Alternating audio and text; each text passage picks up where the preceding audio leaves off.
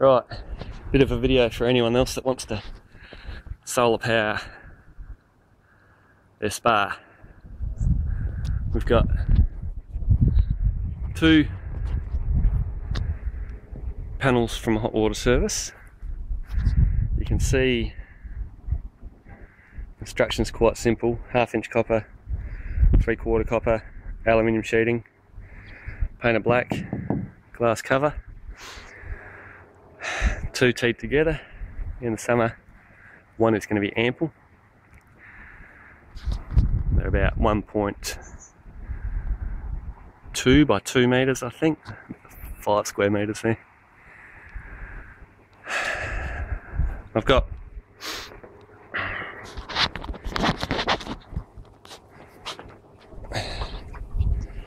a hose, and this could be tidied up a lot, but I've got a hose and a temperature sensor in the spa, which is running purely off solar heat, and the temperature is at the moment 39 degrees. It's only 1 o'clock, so if I don't turn it off, that'll be way, well, actually it turns off automatically. That'll be way too hot. That suction pipe runs to 12 volt DC pump, eBay special. Strongly recommend mounting them that way, because I had problems with leaks inside and it chewed out the bearings in there. If it's mounted that way, you should notice any leaks before the water runs into the bearing. Controllers in here.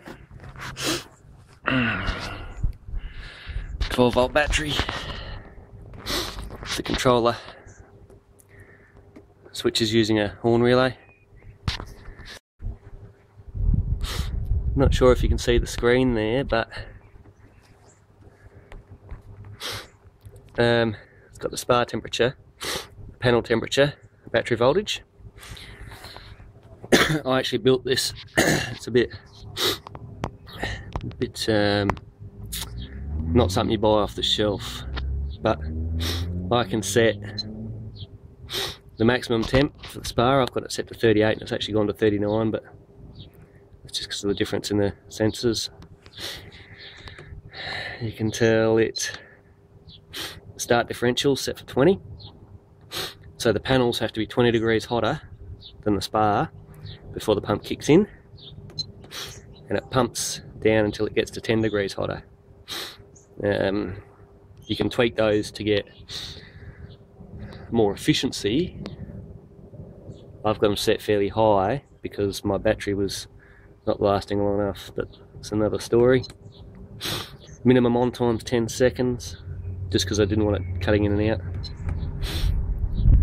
And that's it. Panels are up to 51 at the moment. So that starts the pump once it gets to 20 degrees hotter at the panels. And the pump simply circulates the water into the bottom of the panels. Runs along the header across the bottom. Heat rises to the top. Another header at the top here with another temperature sensor, which has got some heat transfer paste, and it's just tied onto the copper. And then there's the outlet. I've actually got that running down, and God knows that goes back into the drain plug inside the spa. Just here, but I'm having trouble because it's getting so hot. There we are. It's bloody melting the fittings, so I'm going to have to get some brass fittings for that. Probably just a tail and upgrade the hoses, because these get really soft because it gets bloody hot. In fact,